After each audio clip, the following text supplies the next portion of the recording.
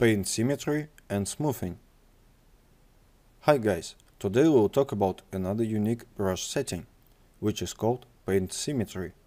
This option allows to create a huge range of very different symmetrical images. In a few minutes we'll start drawing symmetrical images. But first we need to get acquainted with a parameter called smoothing.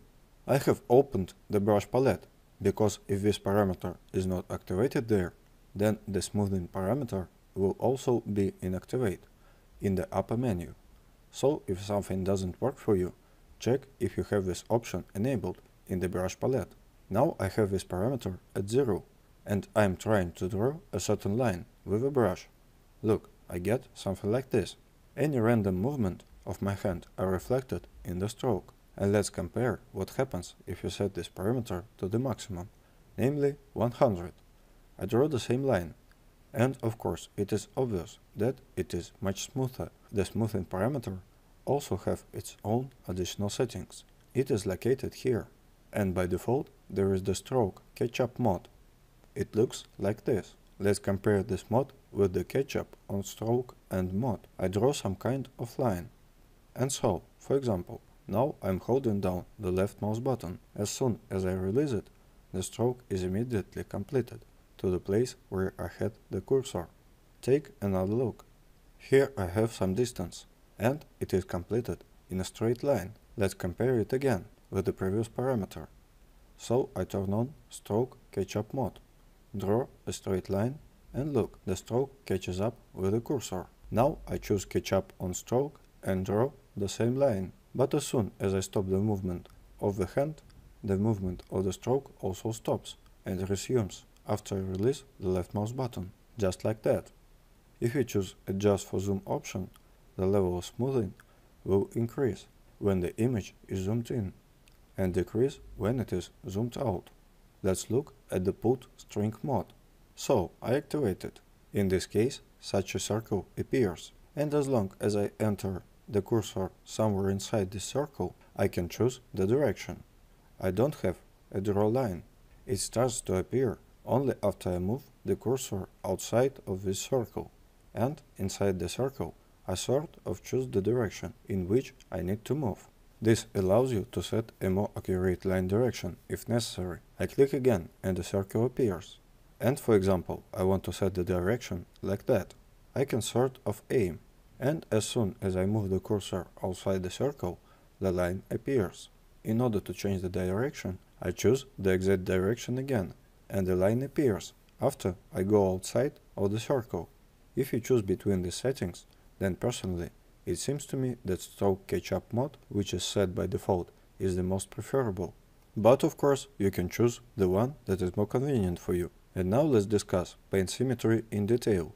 The button that is responsible for this operation is located here, and it becomes active when you select the tools or the brush group. Here we have several options, not even a few, but quite a lot, and let's look at them.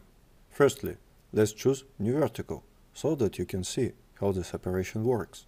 In this case, we have a certain axis, relative to which we will draw a symmetrical pattern. And note that we can rotate it. For example, we can move the center of rotation somewhere and rotate relative to the center. We can stretch it. That is, we have some editing capabilities. After we have decided on the direction of this line, which will be the axis of symmetry, we can click here and then start drawing and see what is going on. I just move the mouse cursor relative to one side as I want, and immediately a similar drawing appears on the opposite side. After you have already finished and you don't need this line anymore, you can turn the symmetry off and see what you have got. All other parameters of this menu work according to the same principle. The only difference is that you choose in relation to what you will have a reflection of your drawing. I want to say right away that not all brushes will work in this mode. Some particular complex brushes will not work.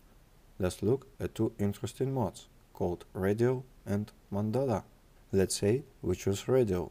Here we can set the number of segments that suits us. The maximum number is 12, and see what is going on. I will draw the same element so that you understand what the difference is. Look, I'm drawing a curve like this right now, and I have it reflected in all segments. And now we'll create another layer and select the mandala and set the number of segments to 10. Here it is maximum. And I will try to draw the same curl. That is, I do the same thing. But as you can see, it is a completely different drawing. It is hard to explain. But I think if you try it a few times, you'll feel what the difference is. The fact is that in the mandala mode, this curve that I have drawn inside the sector seems to immediately mirror. In the first case, it was simply duplicated in the other segments. If we go to the path palette now, we will see all the paths that I have created in order to demonstrate how the separation works. If we no longer need them, then we can select what is no longer needed and delete by clicking on this icon. And now let's try to create some kind of drawing after all.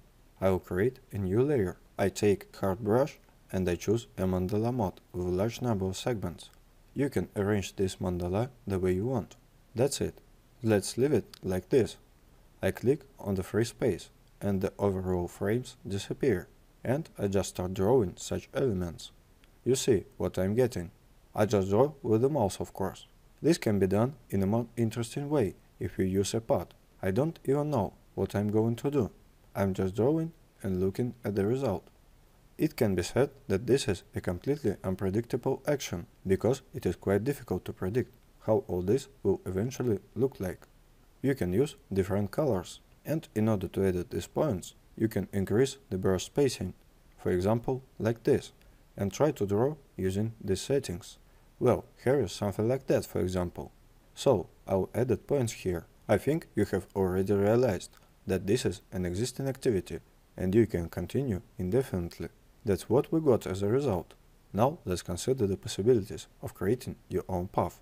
Because you don't always want to use the paths that the software offers us. Now we're using a tool that we haven't discussed yet, but we'll talk about it in the future.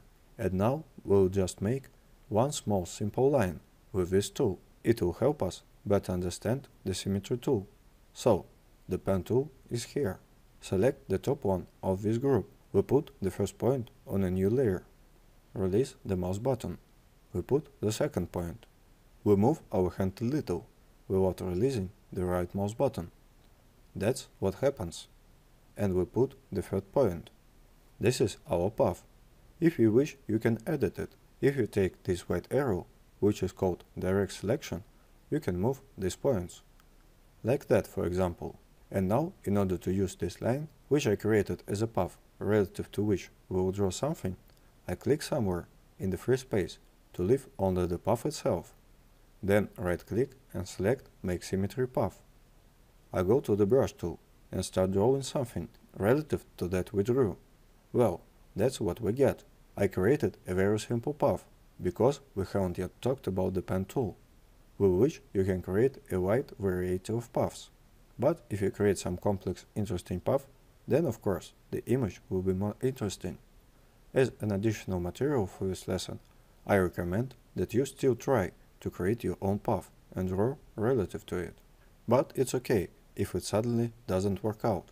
When we will consider the pen tool, you'll be able to do it with knowledge of all the nuances. Well, as your homework, you'll need to draw something like this. You can choose the symmetry mode that you like best and try to create an image. And that's all for today. It was Peter Romanov and AIM School. See you next time.